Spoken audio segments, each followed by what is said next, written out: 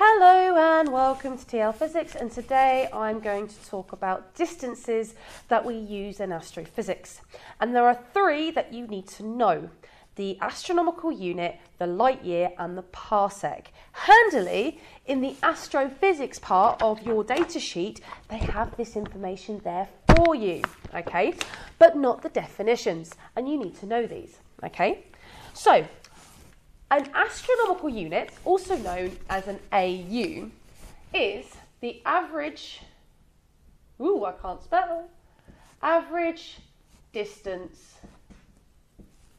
between the Earth and the Sun. And that number is approximately 1.5 times 10 to the 11 metres. And you may have seen this if you've watched any of my playlists for the gravitational field. I use that number a lot because it is the average distance between the Sun and the Earth. Now, 1 light year, okay, is the distance travelled by EM waves, so electromagnetic waves, in 1 year. So, I know that speed is distance over time. Distance is speed times time. So I've got 3 times 10 to the 8 times by 365 times by 86,400. This is the amount of seconds in 1 day. And I get a value for a light year as being 3 times 10 to the 8 times by 365 times by 86,400 as being 9.46 times 10 to the 15 metres. And that is what is on your data sheet, okay? So these two are quite basic to go on. The parsec is something slightly different, and it revolves around the concept of parallax. Now, if I have a star, okay, and I've got this lovely wall of background stars here, and this is the Sun, this is the Earth, and this is the Earth 6 months later. So I'm looking at this star here. Much like if I look at the clock at the back of the room, if I go to this position here, the clock is, so if I go here, the clock is over there. If I go to the other side of the whiteboard, the clock is over, so just trying to make sure you guys can see, is over there. And as you can see, my hand is at a different angle. Now, I'm using the wall as a reference, so the wall, and then I'm turning to point to the clock.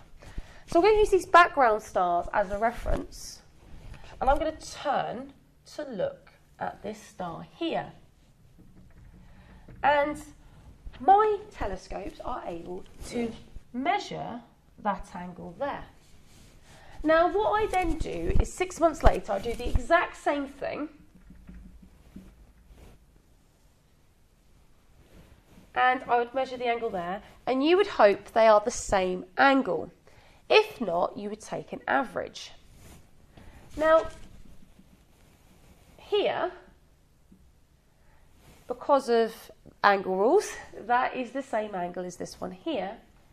And this distance between the Earth and the Sun is something we've already covered as 1 astronomical unit. So, a parsec is a very special, distance where this angle is 1 arc second. So I'm trying to find this distance here when this angle is 1 arc second, or 1 over 3,600 degrees.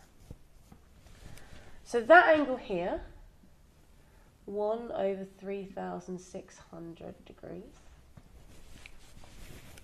So, what I'm going to do is a bit trick. I have got the opposite and I want the adjacent. So I'm going to be using tan theta equals the opposite, which is 1 AU. So 1 times 10, 1.5 times 10 to the 11 over this distance, this parsec. So it's a very special distance when this angle here, the parallax angle, is 1 arcsecond. So, banging it in, 1 divided by 3,600, tan that. So I've got 4.85 times 10 to the minus 6 equals 1.5 times 10 to the 11 over this distance. The distance is this divided by this, so 1.5 times 10 to the 11 divided by that. And I have 3.09 times 10 to the 16 metres. And on your data sheet, they have 3.08. Okay, so on the data sheet, it could be due to rounding, it could be doing if it's in radians or in degrees. Okay, so they may have worked it out in radians instead of degrees. So on your data sheet, the distance is 3.08 times 10 to the 16 metres.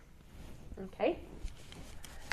So this is the idea of parallax. And you may be given parallax angles. So they may tell you that my satellite has a parallax of 2 arcseconds. How far away am I? So what it means here, this angle here would be 2 arcseconds. So it'd be 2 over 3,600. And you can just do trig to do it. Okay. So just to get the definition of a parsec here. A parsec is the distance to the sun when the parallax of the star is 1 arcsecond. Hence what's called a parsec, the parallax of 1 arcsecond. And that approximately equals, like I said, 3.08 times 10 to the 16 metres, or, as your data sheet says, the 3.26 light years, or, it's got the whole lot in here, I'm going to have to write this down, 206.265 AU. There we go. All right. So that there is a parsec. So let's actually take this idea of parallax a little bit further. Oops, wrong slide. Let's grab this one. Let's say I said I had a parallax of 0.2 arcseconds. This is what it means.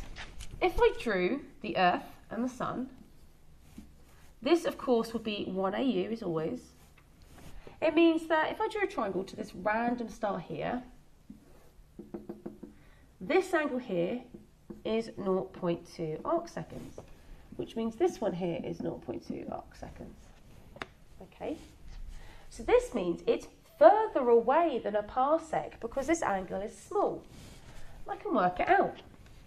So I know that 0.2 arcseconds is 0.2 over 3,600 degrees. So 0.2 over 3,600 is 5.56 times 10 to the minus 5 degrees. And then I can use tan again.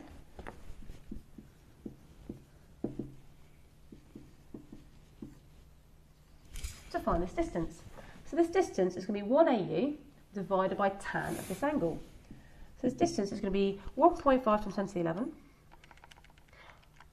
divided by tan of that. And I get an answer of 1.55 times 10 to the 17 metres. Which, if I divide that by this number here, which is the light year, so divide that by 9.46 times 10 to the 15, I get 16.35 light years. And if I divide that by 3.26, I get 5.01 parsecs. Now there's another trick I could have done. I know that this is further away. I want to know how much by. So if I know that if that angle is 1 arcsecond, the distance would be 1 parsec. I have got 5 times smaller. So I should be, so 0.2 arc seconds is 5 parsecs because it's 5 times smaller, which means it must have been 5 times further away, which is approximately right. And you can use that information in any calculation you're doing. So this here, whoops, these three, the astronomical unit, the light year and the parsec, these definitions you need to know for the exam. The parsec one in particular, you need to know and you need to know how to use, and the conversions between. So that there are distances that are used in space.